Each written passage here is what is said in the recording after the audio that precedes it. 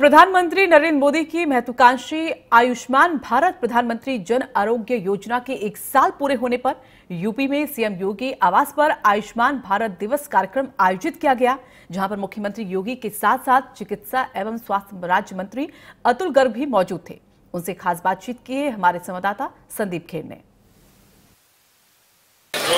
प्रधानमंत्री जन आरोग्य योजना के 1 साल पूरा होने पर आज मुख्यमंत्री आवास पर आयुष्मान भारत दिवस का एक कार्यक्रम आयोजित किया, जिसमें चिकित्सा मंत्री जय प्रताप सिंह के साथ साथ अतुल गर्ग जी भी मौजूद थे। तो आइए बात करते हैं। सर, क्या कहना है सर आज के प्रोग्राम के लिए?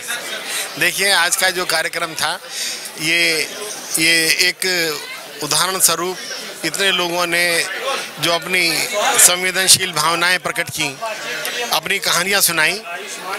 ये जो कहानियां सुनाई गई हैं ये हर गली हर गांव के अंदर सुनाई जा रही हैं और ये एक क्रांतिकारी योजना है। सर, ये भी जानना चाहेंगे, कल जिस तरह से योगी जी की क्लास हुई थी सर IIM में, क्या कुछ सीखने को मिला सर? कल आखिरी क्लास थी सर। देखिए, कार्यशैली को कैसे इम्प्रूव किया जाए, जिन छोटे बिंदुओं को हम कई बार छोड़ देते हैं, उन बिंदुओं को कैसे ध्यान में रख करके इस प्रदेश को आगे बढ़ाया जाए, अग्रिम प्रदेश बनाया जाए भारत के अंदर, तो उस सब की चर्चा वहाँ हुई।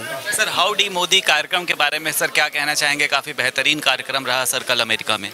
ऐसा है, इमरान साहब वहाँ पर अमेरिका में 370 की शिकायत लेके पहुँचे और मोदी जी ने खुद ट्रम्प साहब के सामने 370 हटाने का गौरवपूर्ण निर्णय की घोषणा करके पूरे अमेरिकी समाज का समर्थन दिखाया। बहुत बहुत शुक्रिया सर।